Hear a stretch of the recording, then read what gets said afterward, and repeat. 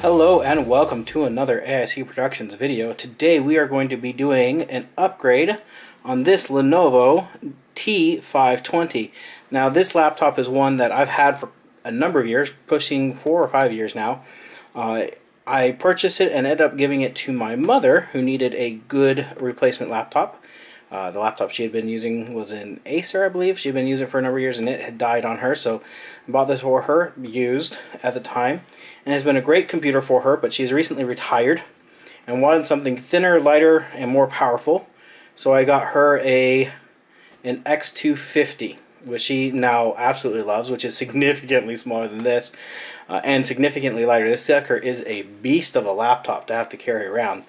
But just because I've upgraded her does not mean that this computer is anywhere near the end of its life. It has 12 gigs of RAM, one 4 gig and one 8 gig DIMM, and it has a second gen Core i5 2520, which is a, let me see here, a 2520 is a 2.5 to 3.1 gigahertz, 512 KB of cache, 3 megabytes of L2 cache, and it's a 35 watt TDP. And I had that same processor in an HP laptop, and I upgraded that to a 2720, and it worked flawlessly. It did run a little bit warmer than it did before, but when I went shopping to see if I can find another 2720, they were too expensive. And so I found instead a let's see here, a 2760. Now this only shows as a 50% chance of upgrade compatibility, so we're going to see if this works. This was half the price of a 2720, the one or two that I actually found. Here is the actual chip. I'm going to have to clean it up. I'll clean it up at the same time I clean up the processor that's in here. And yeah, let's get going. Let's see if this works. So I'm going to go ahead and time-lapse this a little bit so you don't have to listen to me breathe. I've had a lot of comments about me breathing in these videos. So let's get going.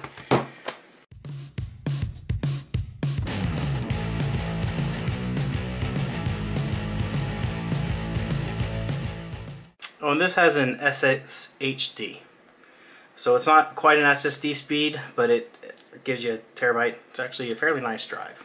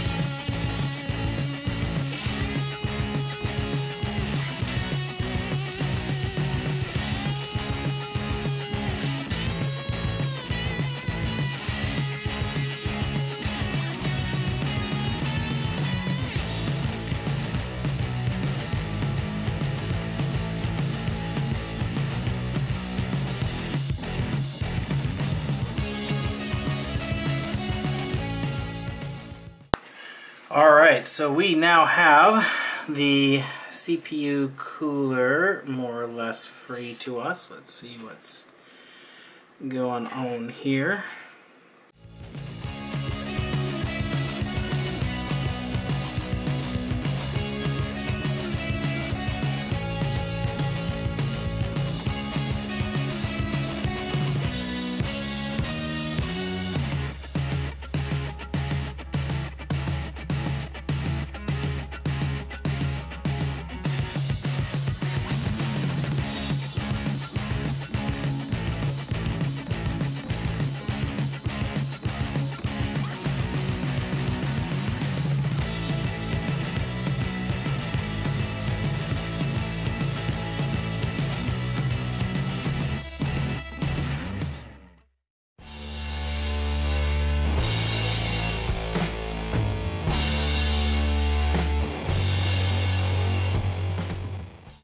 Alright, so there we go. That is now free. We're going to clean up the thermal paste. There's a couple of thermal pads for the VRAM. We'll be very careful about those. We'll get this CPU out of here. Let's just double check and make sure the new one physically fits. I don't expect it not to, but always important to check. Zero force insertion is an important thing. Because last chip I bought had a couple of bent pins, but it was packaged terribly. This actually has been packaged very nicely. Now, where's the triangle? Shoot. Don't drop it.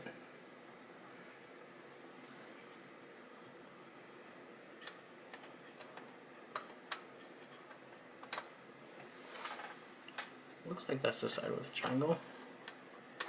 There we go. It was. Alright, and if we go back around, it is now inserted. So, let's go ahead and we'll pause here for just a minute. I'm going to go get, you see how much bigger that CPU die is than the old one. It's a huge difference between the two. Alright, I'm going to get some cleaning supplies and we will be back in a few moments.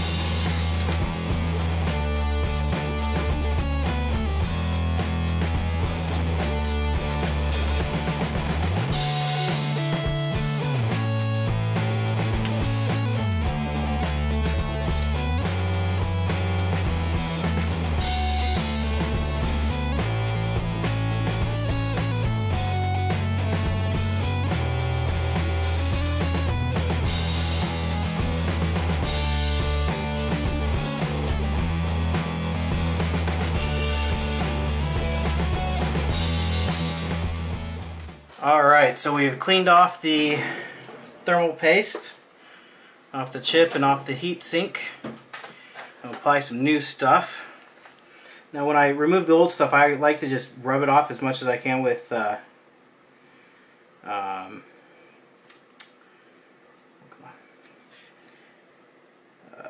with a dry Q-tip, because that way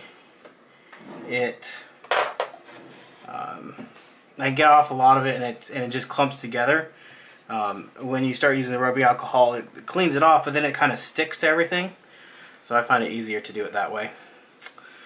Alrighty, let's see if we can get this back on without too much fuss. It really was tight in here.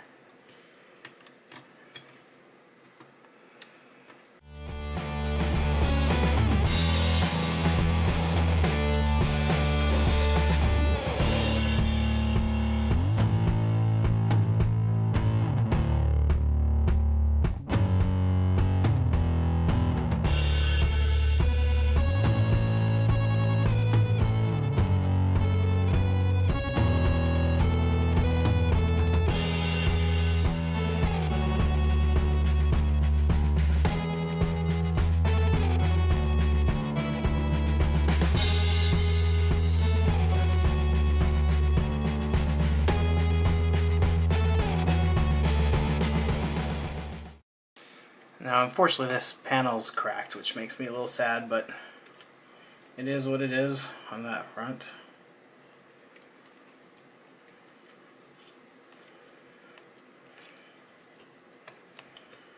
It's not worth buying a new one because it's out of the way, and if you didn't know it wasn't already cracked, you wouldn't, you wouldn't know.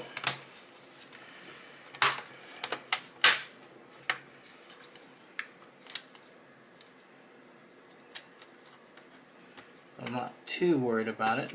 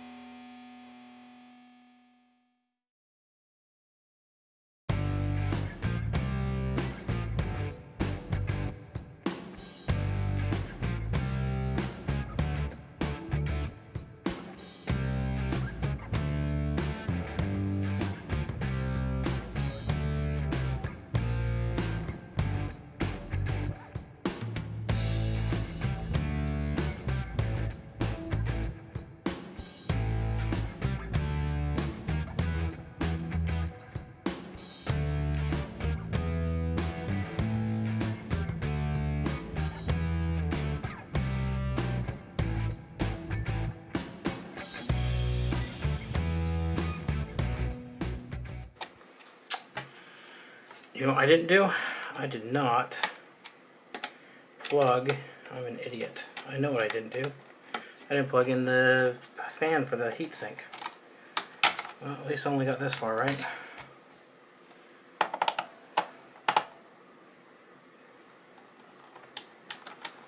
And that should just be the keyboard removed, which I think is just these two screws.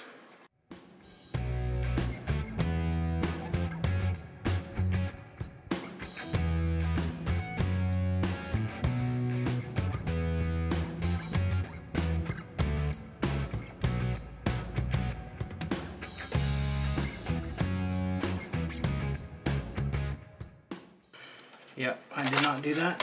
Fortunately, it's just the two screws to remedy this.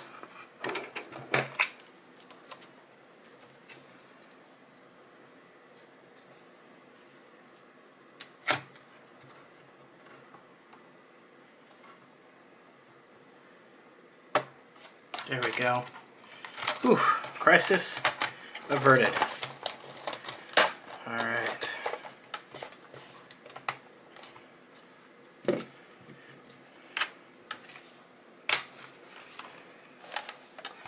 That would have been pretty ugly when we go to power it on, the temperature shot through the roof. But I realize that now.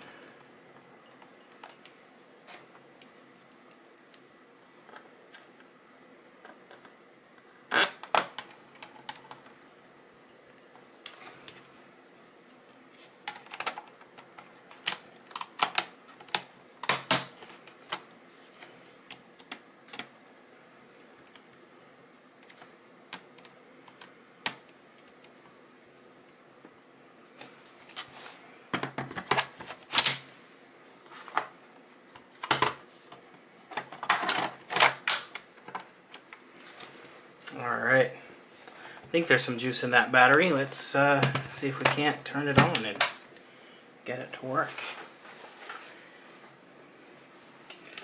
Put it down here.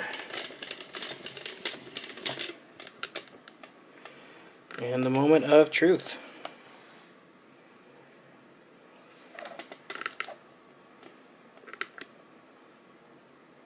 Hey! Interrupt the Thinkpad button. So what I had to do with the HP is I had to uninstall the drive, or excuse me, the old CPU. See if we have to do that on this one. Nope, man, we're frozen. Let's go ahead and shut this off. Let's go into the BIOS to make sure it's fully recognized there.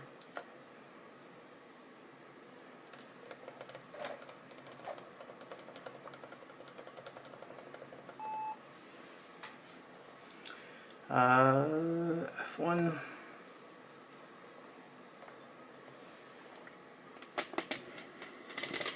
Get a better camera angle here. Alright. Core i7-2760QM. There we go, which is a 4-core, 8-thread processor. Alright, let's F10 this. Let's see if Windows boots this time.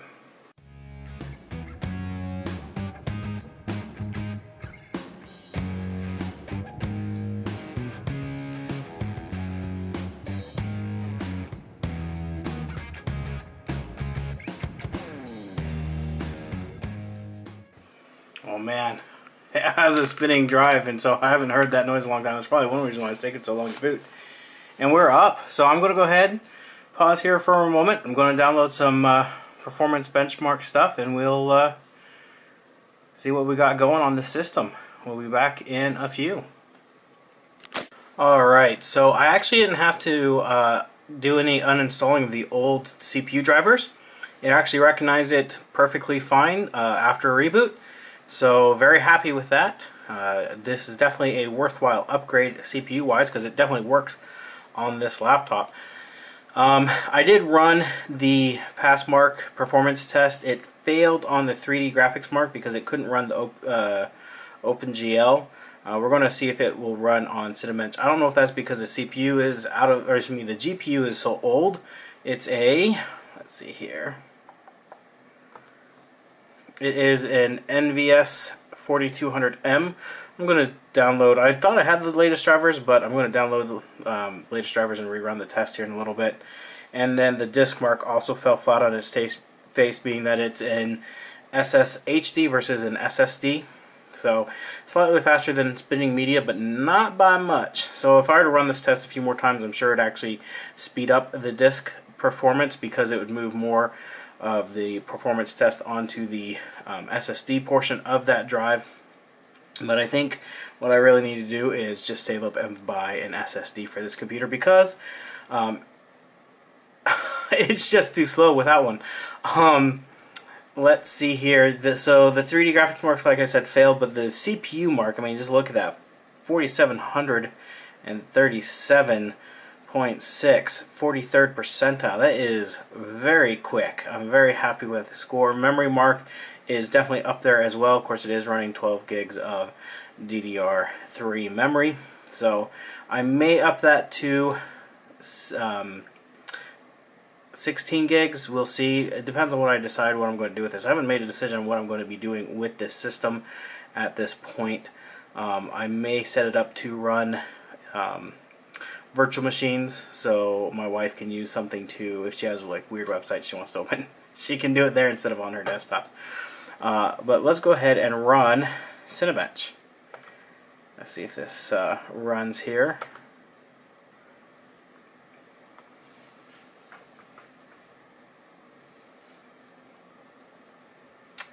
You got all 8 threads going. This is pretty quick for an older machine. So if you have an old T520, oh, that's the other thing. This is actually running fairly cool. The fan, even with running the performance test, you know, the fan does speed up slightly, but it is not pumping out a ton of heat. It's not uncomfortably warm at all, any way, shape, or form.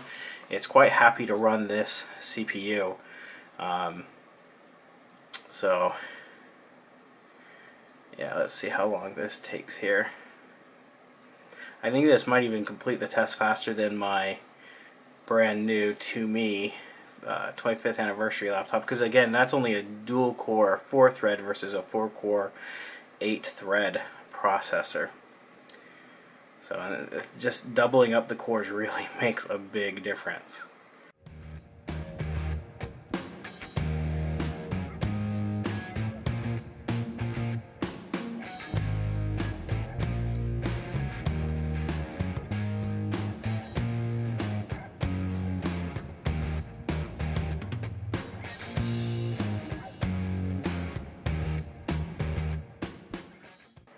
And a score of 344. Obviously, this doesn't hold a candle to a brand new, you know, 8th gen Core i7 processor. But if you're on a budget and you need a decent performing machine, now this is a laptop I already owned, and I'm just upgrading the CPU. But I'll do some maths. But I bet you could purchase this laptop, put at least 8 gigs of RAM into it, upgrade the CPU, and put an SSD into it for less than $250. And if you need a powerhouse machine, $250 for a machine that can really crunch numbers, video editing, light gaming, good web browsing experience, you know, things like that. If you need to do, you know, even some CAD 3D sort of stuff, this laptop could tackle that.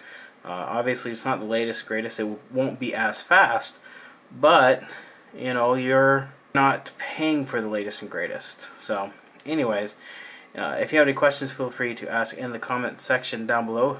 I'm more than happy to answer those. Thank you for watching, and I hope you have an amazing day.